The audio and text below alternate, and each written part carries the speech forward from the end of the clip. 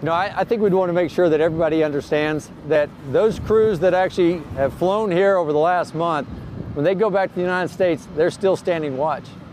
We have B-52s. As a matter of fact, the other day we had B-52s and B-2s fly into the European theater. They joined up with B-52s here at RAF Fairford.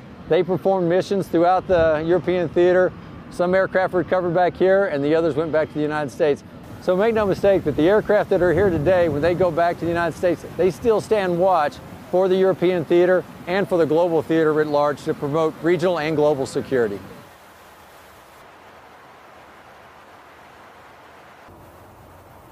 I think we have a really strong working relationship anyway, and that's the other good thing is this is about people.